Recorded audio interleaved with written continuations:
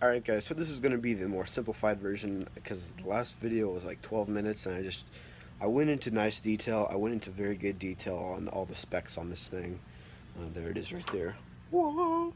Yeah, so this is going to be a little bit short. I'm going to try to keep it to 5 minutes. Hopefully not try to go over 5 minutes, but anyway, enjoy the video guys. Alright, here it is guys. Here is the Losi 8 Truggy. Now, this thing is looking pretty sweet. I've spent so much time working on this thing. Last time you seen a video on this thing was like the video at the track, which was like a month ago or something crazy like that. And I've competed in a couple races with it so far. I've gotten third with this thing. I'm very competitive with this thing. This thing is a real racer. It's tuned to be raced, you know. It's also kind of tuned to be bashed as well. It's kind of both, so it can do well on a track and well in a basher setting. So on the surface, what you're going to see, well, just to get this out of the way, this is an electric conversion from the Nitro. There's the original engine right there. Haven't even fired that thing up, and I'm probably going to use that for something else, which I don't even know at this point. But it's an electric conversion from the ready-to-run Nitro version to electric. And so yeah, that's pretty much what it is. It's got the electric 3.0 TLR 3.0 Truggy body. Fits on there very nicely actually. It's got the standard XXT or like the XTT tires. Part number is right there guys if you want to know what these tires are, because these are actually very nice tires. They're good for racing and they're also very good for bashing as well. And the compound is hard enough to where it can do good on street and good on, you know, some other different terrains as well. So also on the surface you're going to see are these standard plastic shocks. I actually have Team Losi Racing shocks, but they're a little bit, you know, they're actually a little bit they're broken right now, so I really can't use them, but I have these plastic ones just in case of the aluminum ones break. So let's get into the guts of this thing.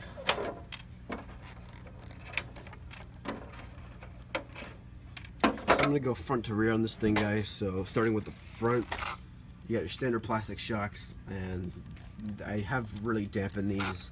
These have 60 weight shock oil and they act like they have 30 because they're really thin, not like the big bore aluminum ones. Fixed tie rods, standard shock tower, the black aluminum one, not as good as the gold anodized racing one, but whatever. This turnbuckle down here, this tie rod snapped, so I've been kind of treating it with some Gorilla Glue. I haven't even taken it out today, but you know, it's already night, so I really can't take it out. But moving on beyond that, let's go to the chassis. So up here we have an LW 20 kg steering servo with an aluminum steering horn. I actually got those with the order whenever I ordered the servo. Radio system that it's running it with the standard DX2E radio. I didn't throw this thing out guys, I still have it. I'll probably be upgrading to that soon, transmitter soon. Right here we have a MyLapse transponder. It works very well. Never had an issue with it so far, except for coming off because it is attached with Velcro and I don't want it to get in these, so I'm kind of working on that. Gearing, what we got going on here is a 52 spur with a 13 tooth pinion, very torquey, instead of more speed.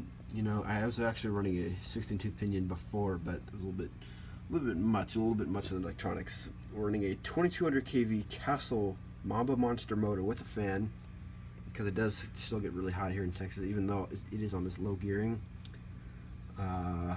What else we got going back here? It's a censored motor. I'm running it sensorless because I really don't need censored, because why the hell not? 8 logo center diff brace, looks very nice. It kind of looks like the 2.0. Coming around to the other side, we have a 5200Z battery, 50C, very good for racing and very good for kind of everything really. Holds out for a while, and they are just very nice batteries. Dean's connectors. Some people hate Dean's connectors, but I personally like them. It's running a Castle Mamba Monster X speed controller. Handles up to 6S. It's waterproof, and it's just very, very durable. And I haven't had any heating issues with it yet. So yeah, that's pretty good. Oh, it's thundery outside. Not sure if you guys heard that, but you know. Back here in the rear, I'm going to talk about a little mod here in a second, but we have standard plastic shocks with a ton of preload. This is as much preload as I'm probably going to get, to be completely honest, but they work well. Fixed tie rods, obviously. We got sway bars in the rear. It's kind of messy back here, but standard dog bones back here. Standard shock tower as well. Nothing really too special about that, except that it works. You know. And the mod that I was actually going to talk about, yeah, that's right. Down here on the top of the, actually I have a broken one right here. So right here, these screws up here do not hold. That's a fact. These are terrible. They are held in by a very, very small screw, and it's on a very, very big area, the wing, and sometimes the car crashes on the wing. And when that happens, these screws strip out. So what I've done is I've put in bigger screws with flathead heads on there. Doesn't really matter what they are as long as they're bigger. And I've put nuts through them, so that now it's actually being held down, just like these ones up here. They're actually these ones right there. They're actually mounted down by a nut, which is actually pretty cool. So now it takes all the heavy hits. So that's all I got for today, guys. If you guys want to see some more running videos with it, I'm gonna be, whenever the weather clears up and whenever the weather gets drier, I'm gonna make a video about it. I really don't like to film when I race, guys, because I don't know, because I can't film, and whenever I do film, usually my family member will film, and I feel like if I was filming, like, I really wouldn't be enjoying it as much, because I don't know, I just don't like filming. I kind of like to watch what's going on instead of filming it and just watching it later, because I think that's a little bit just not my thing. So I just don't really film a lot of races per se. I just have like a whole bunch of like track videos of me just like practicing and whatnot whenever my family decides to film me with my phone. So yeah, I'll probably be coming out with some bash videos with this thing pretty soon. Tell me, guys, what you think in the comments. Do you like the look of this thing or not?